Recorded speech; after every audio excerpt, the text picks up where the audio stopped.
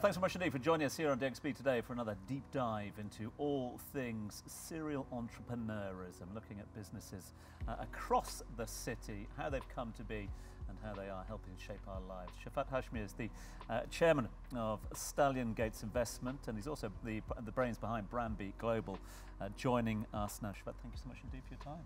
It's an honor. Great to have you with us here on the sofa, especially when we're addressing, you know, this sort of unique ecosystem that we all call home. I mean, question we've asked to all of our guests tonight, do you think there's something different here? Do you think there's something in the water when it comes to entrepreneurism and entrepreneurial spirit? I think it's the unique location of Dubai and the way Dubai has positioned itself, not only within the GCC region, but addressing markets like Africa, the Indian subcontinent, Pakistan, obviously Russia and Europe is pretty much central.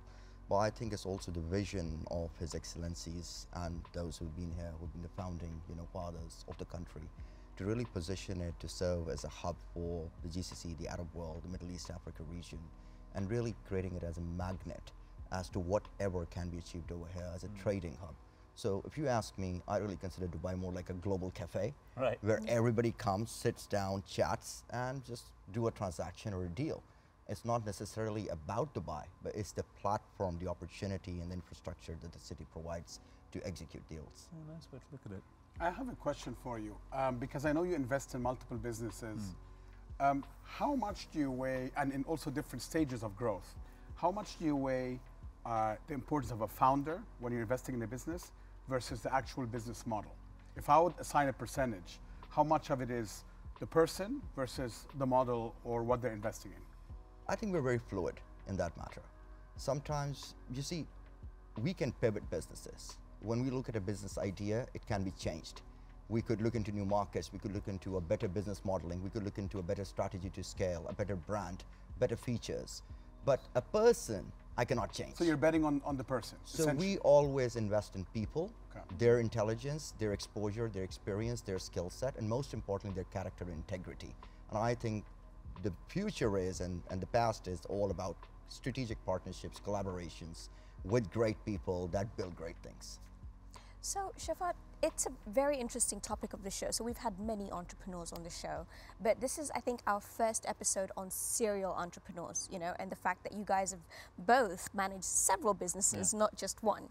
So is it a leap, because it seems a leap in my mind, managing just one business to managing multiple businesses, either within the same group or across sectors, across industries? What is that growth journey like?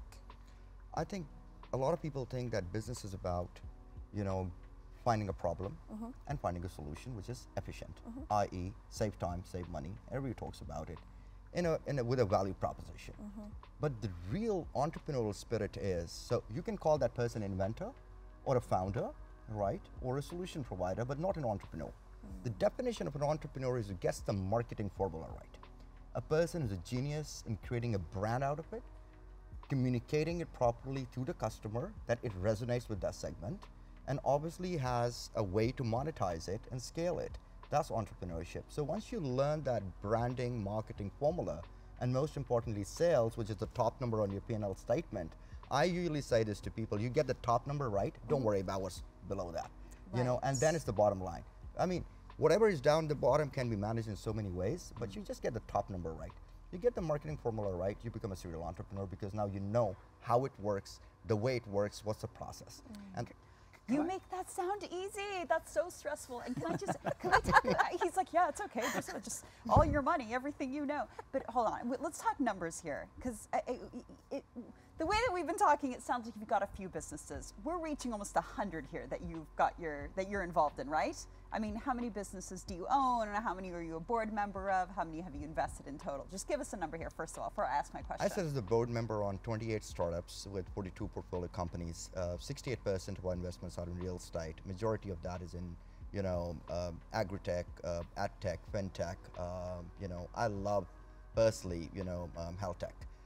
So there are different sectors where we invest, and that is the beauty of a diversified portfolio, because it diversifies risk. And that's the core of doing great investments and running great portfolio businesses. And most of the time, you just need to have deep market insights on the grassroots level, being very close to your customer to understand want and what is the demand in the market. I think the most important part is your timing, to get your timing right to enter and exit. So how do you keep all those tabs open in your brain? How do you even have meetings with each one of those companies? Like, how does that all Because I'm better work? than Google Chrome. Does it make Hashmi, I interrupted you earlier. Go for it. No. I was just saying to your point earlier about serial entrepreneurship, there's also some entrepreneurs in my estimate that are great at building at the early stage, and they love that. There's always a thirst to build.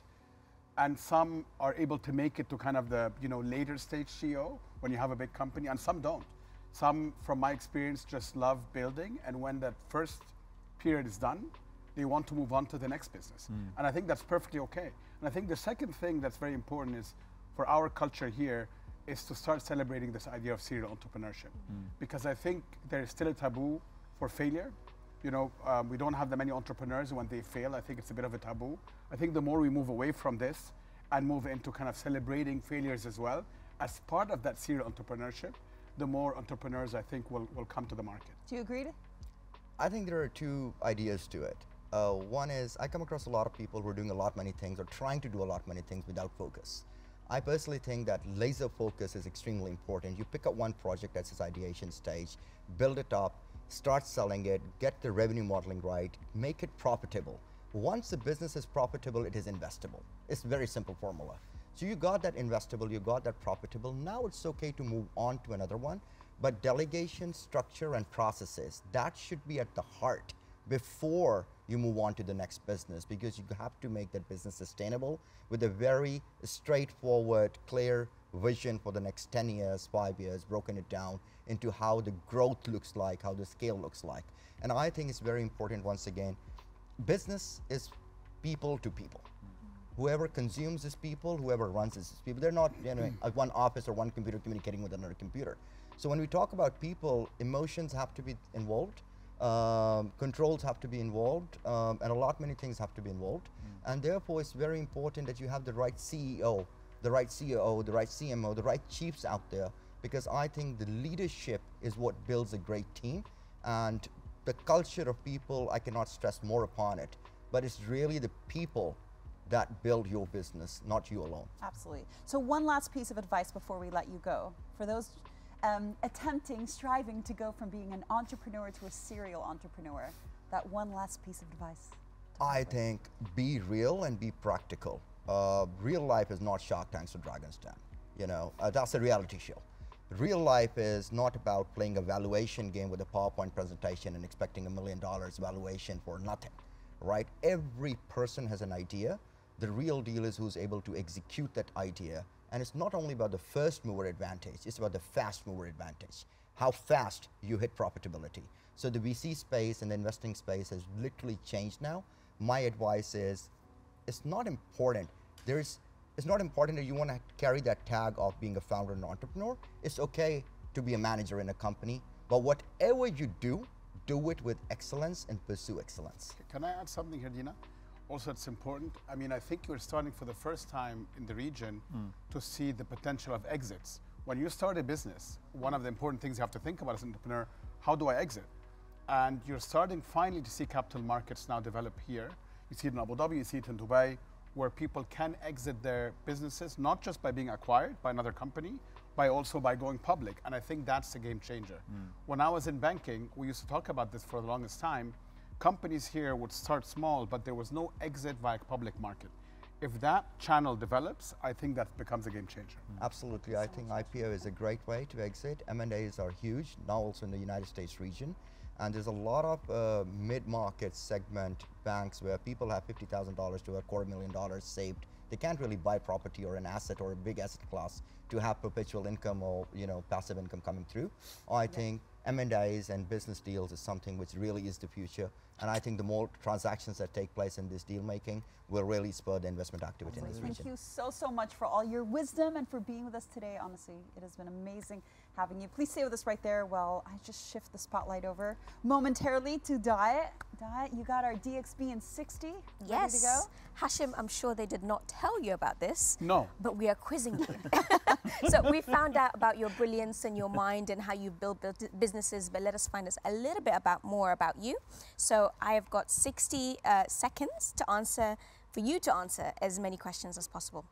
You ready? Oh dear, okay. Okay. I'm ready. Okay, let's cue the clock in 3, 2, 1. If you weren't an entrepreneur, what kind of career would you have? I would go back to banking. Ooh, one thing you cannot live without. My podcasts. Very good. Your motto in life and work. Work hard. Your hidden gem in Dubai. Going to Barsha Park. Oh, wow. Your inspiration?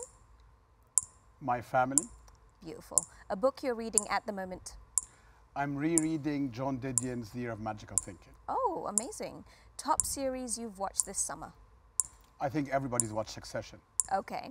Top podcast recommendation. I think I know the answer.